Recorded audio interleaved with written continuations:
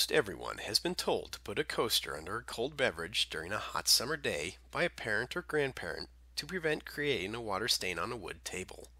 Unless the cup has a leak, these water stains are caused by a process known as condensation. Condensation occurs when water vapor in the air is changed into liquid water.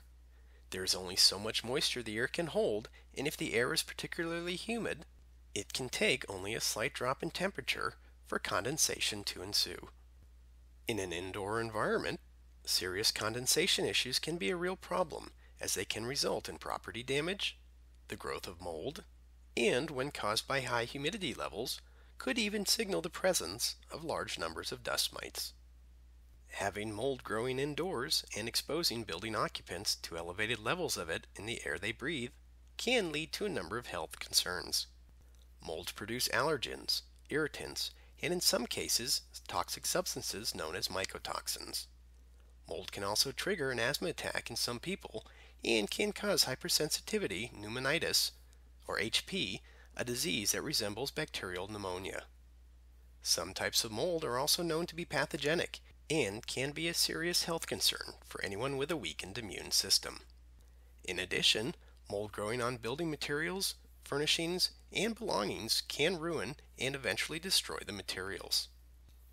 Dust mites absorb water from the air and their environment and do not drink water, so they thrive in warm environments with high humidity. Dust mites are a known asthma trigger, and many people are allergic to their presence.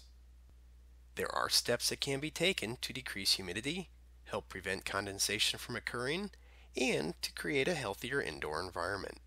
They include venting appliances that produce moisture, such as clothes dryers, stoves, and kerosene heaters, to the outside.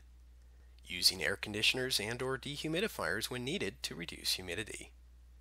Running exhaust fans or opening windows when bathing, or when doing things such as cooking or running the dishwasher.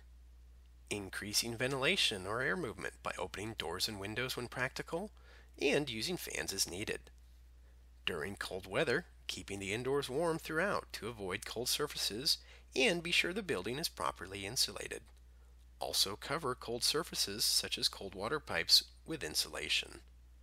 Also, consider the fact that some indoor items, such as an excessive number of indoor plants or large fish tanks, can also increase the level of moisture in an indoor environment.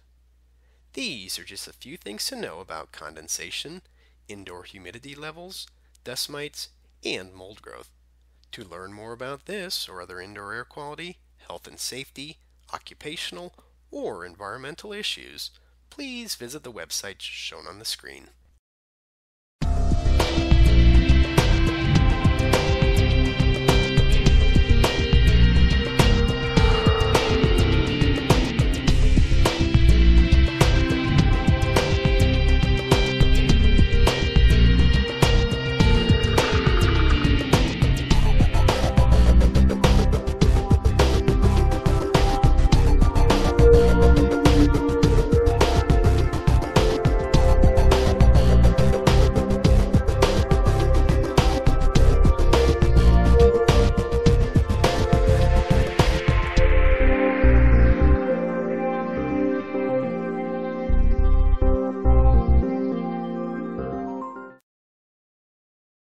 IAQ TV, the place to be.